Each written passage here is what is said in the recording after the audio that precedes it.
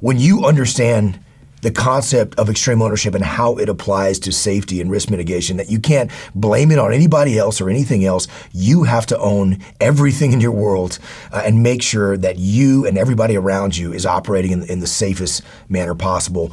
You're going to be able to lead your team to success.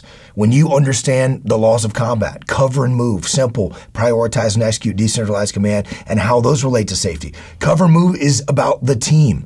When you do something that's unsafe, you do something that injures you or someone else around you, that doesn't affect just you, it affects the entire team and the entire mission. You got to keep things simple. It's really easy to get super complex when you're talking about a safety and risk mitigation program, but people have to understand how to mitigate the risk, how to keep things safe, and how to follow those proper procedures so that they can actually go out and execute.